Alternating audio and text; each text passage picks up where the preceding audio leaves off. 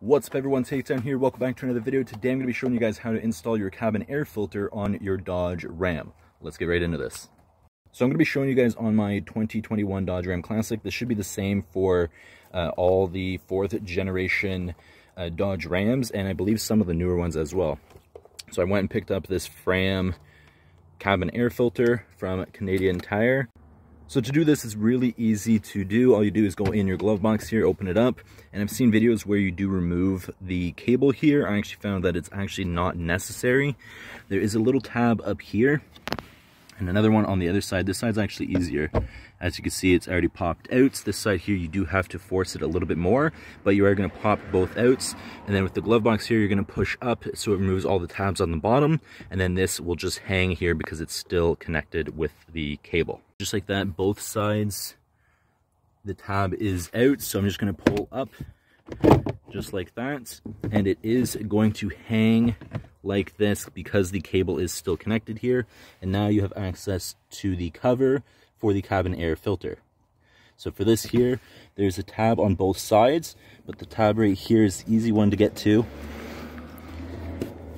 Click that. Now it is loose, and then you just have to do the other side. Now once you have both sides unhooked, you're just going to grab it here, and the cover comes right off and actually tells you which way the airflow is for it.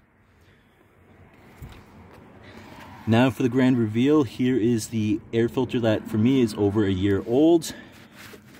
Just gonna grab it here. And look how dirty it is. So here is a side-by-side comparison. Here's the dirty one that is over a year old, all the leaves and everything in it. And here is the brand new one. So to install it, you're gonna wanna look at how you taken out the old one. Airflow should be down as shown here with the little arrow. And on the new one here is the arrow showing that the airflow is down. So you're going to install it like so.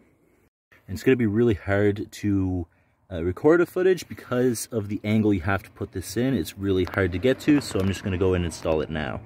So just like that, we have the new air filter installed with the airflow facing downwards. Now I'm just going to take this cover with the airflow down, just like that, and we're going to install it. So now we have the cover for the air filter installed. So now to put the glove box back. So to put the glove box back, all you're going to do is line up.